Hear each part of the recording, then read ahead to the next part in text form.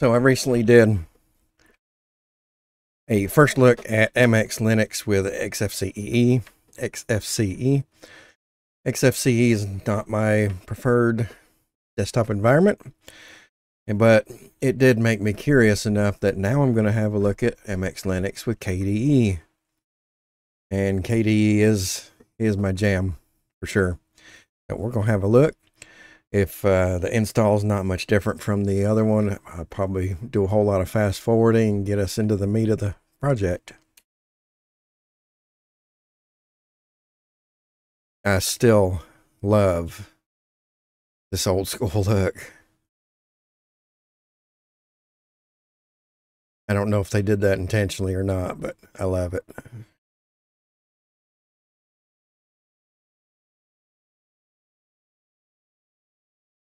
Whoa, that's cool.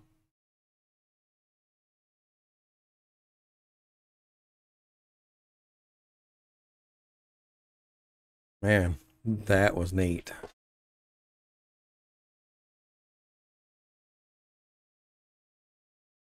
Yeah, it seemed like it booted up really fast. What are these? System load. 3 cores. Cool. Cool, cool.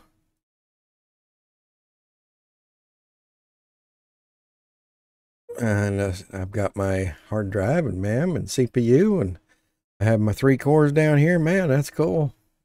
I like it. Okay, let's get installed.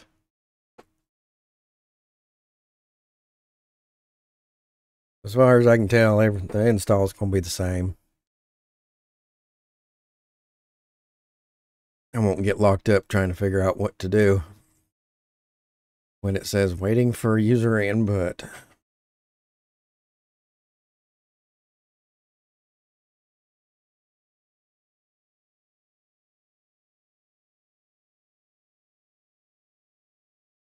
I will definitely say that the KDE version looks a lot cleaner. Everything is more crisp and vibrant.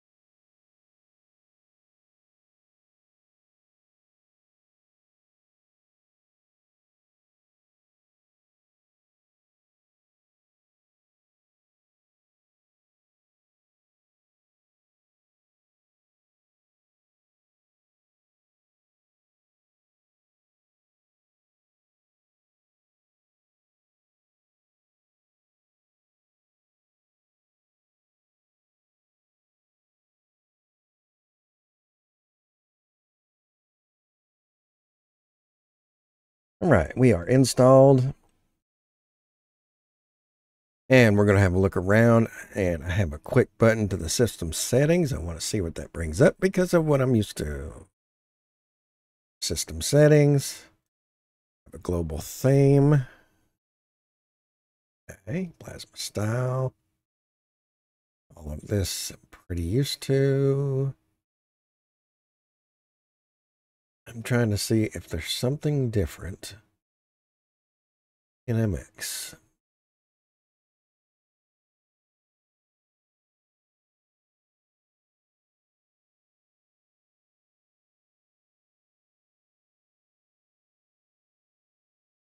Okay, I don't see anything in the plasma menu that is different than what I'm used to.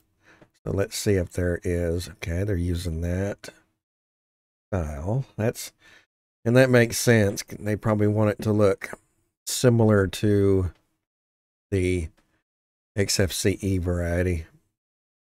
We have a lot of MX tools, codecs installer, boot repair, boot options. Let's see what boot options gives us.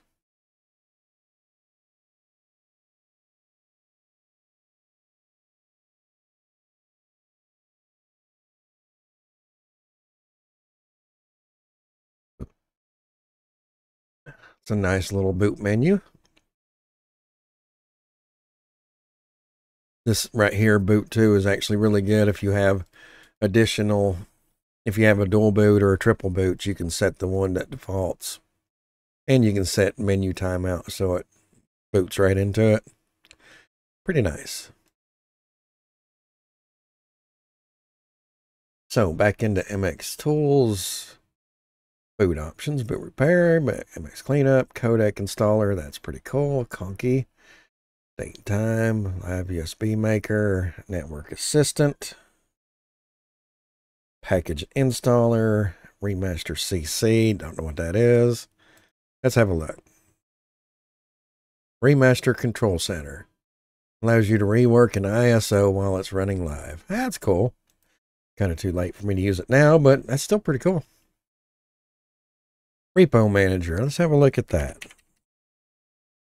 You can pick the closest one to you. Select fastest MX repo for me. That's probably a good thing to do at least once in a while. At least once after you've installed the operating system.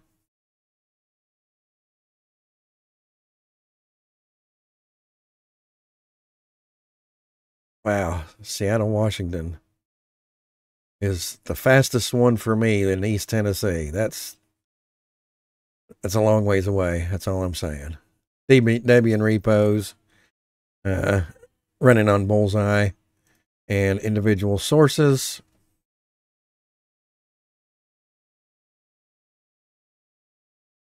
Okay. Restore original app sources. That's interesting. All right, let's go back into the MX tools because I'm curious. Repo manager, Samba config, Samba. Samba used to be such a pain in my backside. I don't really use it anymore, mostly because of that reason. I want to look. Shares, add shares, users, Samba is running, Samba auto starts enabled, add, name, path, comment, guest. Man, this looks really nice. Everyone, restricted, nice. I might have to try that out one of these days. All right, back to MX tools. Select sound. What is that? Yeah, okay. I was wondering if it was Pipewire versus Pulse Audio, but it's not. Snapshot tools, tour, tweak, user manager, and welcome. NVIDIA driver installer. I do not use NVIDIA. All right. Office has LibreOffice settings. There is an ad block. That's good. System. That must be the KDE variety of dial-up.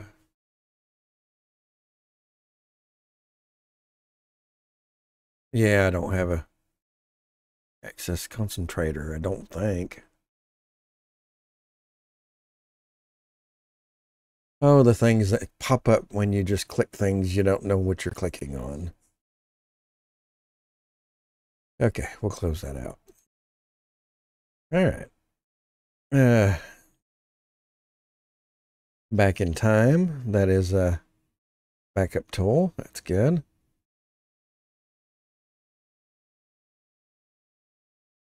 No, I don't want to restore, but I want to look at it. General include, exclude, auto remove, older than 10 years by default. Yeah, that's pretty old. Options, expert options, general, restore config, edit user callback, local. I am looking for make a snapshot now. Maybe if I configure that.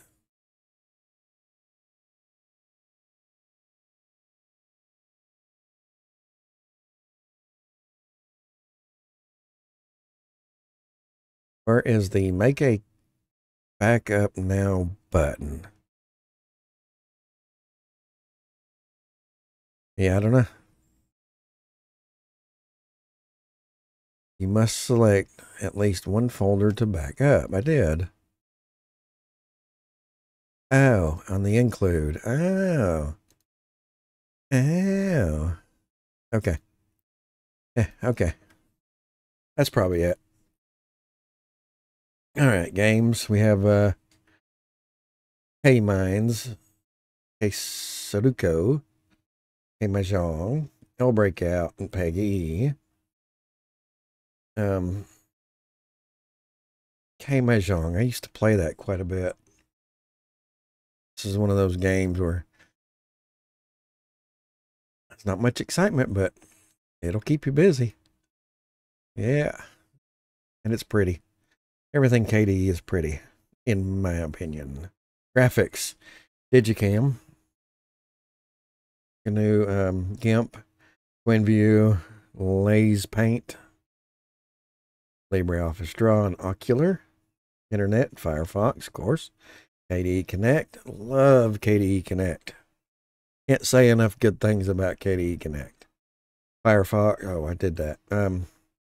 KRDC, don't know what that is. KTorrent.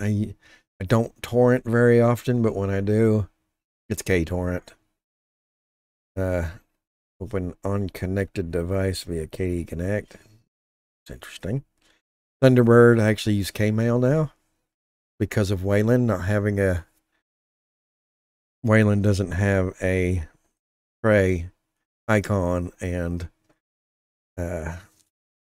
tray notifications in KDE. So, but Kmail does. And now I have Kmail configured and it works absolutely beautiful. Okay, multimedia. Also Mixer, Clementine, K3BE, 3BE, what? K3B, Pulse Audio Control, VLC, Webcamoid. We already looked at that and that and that. Settings. Yeah, system settings. Oh, we do have Yakawake. That's cool. Yakawake is pretty cool. I didn't like it at first, but now that I've used it a lot, I really do like it. You can activate it with F12, which that activated my main system. Or you can hit that button right there with your mouse. It'll also activate it. That's pretty cool. Yakawake's pretty cool. Arc is the zip master controller, whatever you want to call it, for KDE. Conky Manager, Conky Toggle. I don't know what Conky is. Kate is a very powerful little notepad, and K-Write is actually the same notepad, but with less options. A little bit easier, a little bit cleaner. Spectacle for images, I believe. SMB 4K. Midnight Commander is a file browser, I believe. Like old school as you can get kind of file browser. I haven't seen that in a long time. Whew. Alrighty. And let's see if it's got the alternatives. Show alternatives. I believe that's the one I use on mine. Yeah, I believe that's the one I use on mine right here. Let's see what the other one is. That's the full screen one. I don't use that one. Oh, I do use that one. Okay. That's the one that I use. Let's see what version we're on here. Plasma 5.15.2, not bad. Plasma version 5.20. Nice. This is pretty. This is prettier than mine, actually. I'll give it that. So, yeah. It's prettier than mine. How about that? Let me see what mine looks like. Yep, that's what they look like side by side. Maybe it's more along the lines of dark mode. Definitely a different theme going on. But anyway, yeah. And, well, since I have this up, my Monjaro is KDE Plasma version 5.24.5. And on the MXLinux, it's 5.20.5. KDE frameworks on my Monjaro 5.94.0 versus 5.78.0. And Qt version on mine 5.15.4 versus 5.15.2. And the kernel, you can probably install your own kernel, but kernel on the Monjaro I'm running is 5.17.13 versus 5.10.0-13. So definitely quite the older version. And I'm pretty sure that even if you went with Kubuntu, it would not be that old of a version. So that is definitely one strike against MXLinux. The KDE Plasma version in MXLinux is very old, which makes sense considering it's pulling in from Debian. All right. Nothing shocking compared to the XFCE version. It's a very good implementation of trying to keep the two different desktop environments looking very similar. I still prefer KDE. It's just, in my opinion, it's a little bit cleaner, a little bit nicer on the eyes. But MXLinux, I can definitely recommend MXLinux. I would have to use it for a while to see if I'd recommend it over Kubuntu, maybe. I like it. I also like Kubuntu for the not terribly tech savvy individuals, and this would be a good beginners. The install is not